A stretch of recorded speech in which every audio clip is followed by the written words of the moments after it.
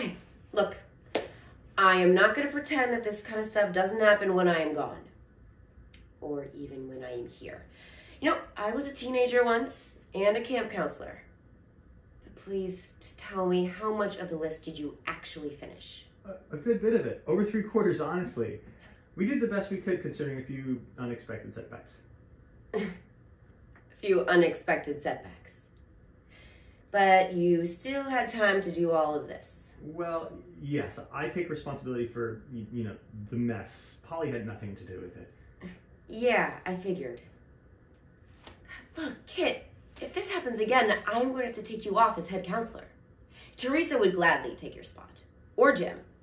Are we clear? Crystal. You know, today was supposed to be about training and scheduling activities. That is why I needed this list done yesterday.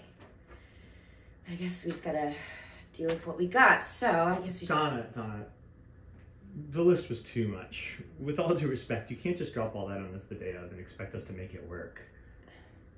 We worked all day. We worked hard. I made the decision to break at night when I realized there was no chance of finishing. I accept full responsibility. It was my fault. Well, I appreciate your honesty. And I am sorry that I gave you more than you can handle. Okay, well, let's get going. Clean up the party shit first, okay? Yeah.